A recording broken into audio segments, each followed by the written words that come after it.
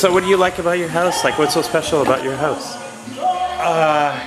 Well, I think the magic that's our house is the relationship that we've had with the community and the people that have helped build it, and the art and the inspiration behind it all. You know, we have a lot of music in our lives, a lot of art, a lot of artistic friends. Brenda and I have had the opportunity to travel most of the world, and a lot of our journeys, our travels, are represented in our house.